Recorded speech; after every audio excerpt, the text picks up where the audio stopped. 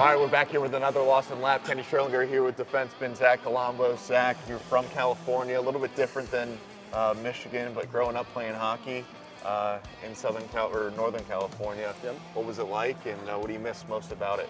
You know, my experience was probably different than people from here, but there's a couple rinks where I grew up from. I started in Vacaville and then moved my way to San Jose. I guess I just miss my friends that I grew up with. I miss my family out there, and yeah. You've seen the fit in well with the Broncos here transferring in. What do you think has made that transition so easy? I think it's been the locker room. The guys are great.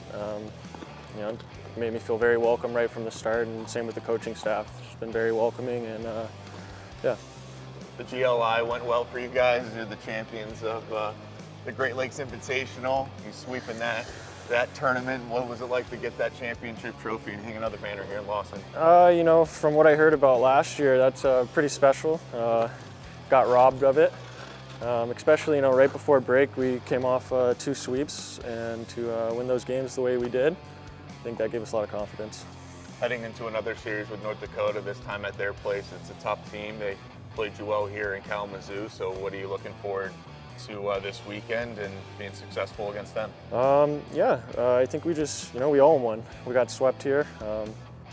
Not a good thing to get swept at home, but I think you're going to see a little more consistency out of us, and yeah, we're going to put a bunch of pucks in the back of net this weekend.